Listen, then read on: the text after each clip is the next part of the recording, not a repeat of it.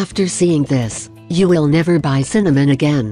In this video we will announce how you can plant the cinnamon tree. This comes from a tropical tree called evergreen cane, bright green and small flowers yellowish white. Its fruit is dark berries.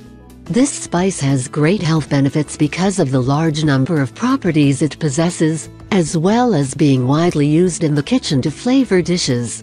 We will explain step by step how you can grow your own cinnamon tree at home in a simple way. This tree is easy to plant and you will not have to spend much time.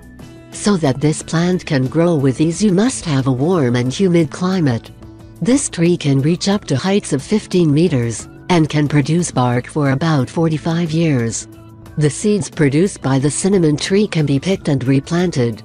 How to cultivate the cinnamon tree? First, you must put the seeds or cuttings obtained from healthy and mature trees in a container with earth and in a shady place. After 4 months, the seedlings need to be transplanted to the definitive containers, either outdoors or in a larger container. The larger the container, the larger the tree. This tree does not need direct sunlight, but not a shady place. It is always good to be trimming for the harvest or to prevent the plants from becoming too tall or too broad.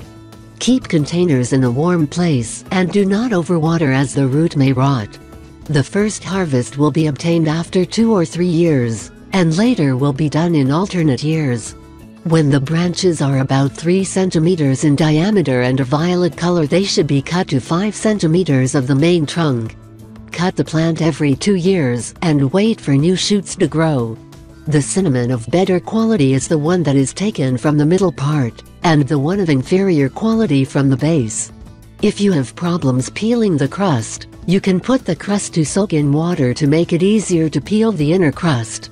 Note that the inner parts of the crust, the center, are not edible.